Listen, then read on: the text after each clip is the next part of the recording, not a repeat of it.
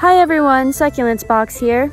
Since it's summer now, we've decided to share with you today a few things you need to consider to properly take care of your succulent and not kill them during this season.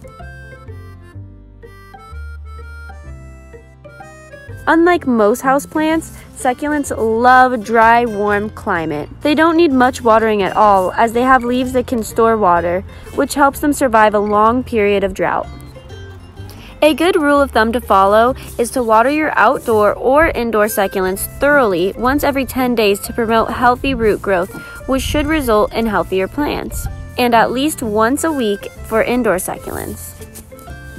How often succulents planted in black plastic pots should be watered, on the other hand, depends on how fast the soil dries out. Either they are kept indoors or outdoors. The reason behind this is because the black color of the pot increases heat around the plants. And keep in mind that the higher the temperature is, the quicker the moisture will evaporate, and therefore the more you'll need to water them.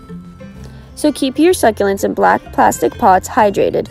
Regularly check the soil by sticking a finger at least an inch down into it. If the soil feels dry, then it's time for a good soak of water. On top of that, watering your succulents in the afternoon during the summer is not recommended. Instead, water them early in the morning before the temperature rises to avoid any hot water sitting in the crown of the plant.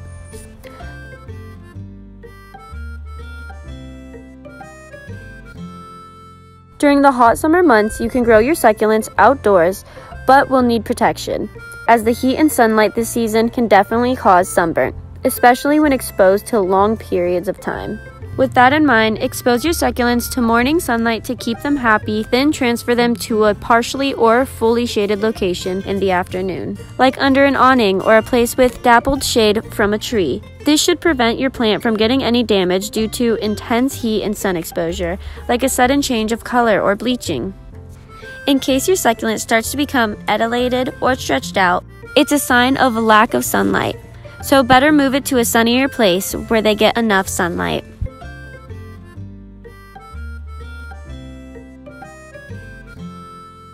When it comes to pests, the most common ones you need to watch out for during the summer are mites and mealybugs.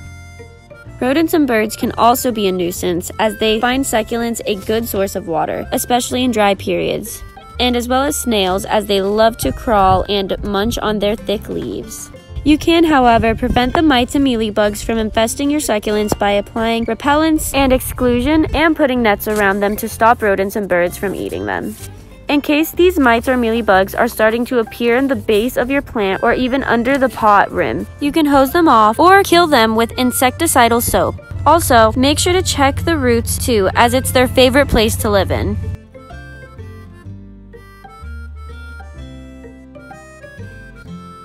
Aside from all the tips mentioned earlier, you need to keep as well as the area around your succulents free of buildup leaf debris, mulch, and anything that can hold water, as these can lead to root rot or even attract pests. Also, you should keep in mind that caring for your succulent still depends on their size and type, so it's still best to check their actual care guide, especially when it comes to watering. Furthermore, it's important to check as well the condition of your plants regularly. This should allow you to catch early signs of problems and prevent damage. And that's it for today. Hope you found these tips helpful in growing a happy and healthy succulent, even on the hottest summer days. We'll see you again next time. For more, you can find us at succulentsbox.com or on YouTube, TikTok, Facebook, Instagram, and Pinterest.